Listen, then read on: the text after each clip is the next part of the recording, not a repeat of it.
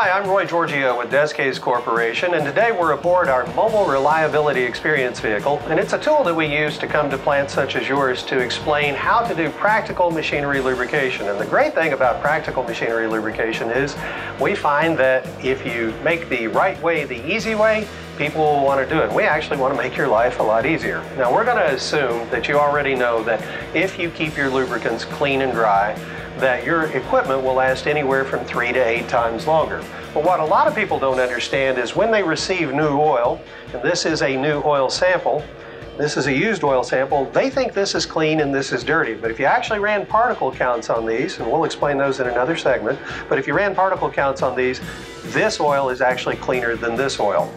So what we want to do to be able to make sure that we have a clean and dry oil is we want to pre-filter it.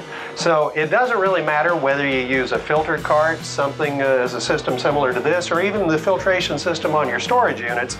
And whichever one is most convenient, we just want to make sure that we have the right pore size, that we're getting out the right size particles, and we want to make sure we have the right efficiency so that we know if we turn this over X number of times that it's going to be clean enough to put into service. So we know on national average, new oil is about 8 times too dirty.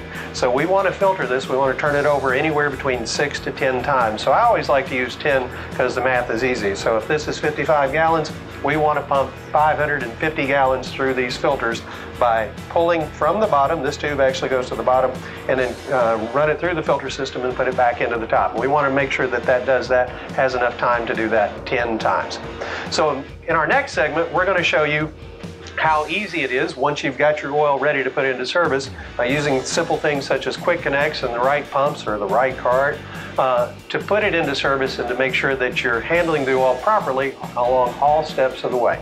So be sure and join us.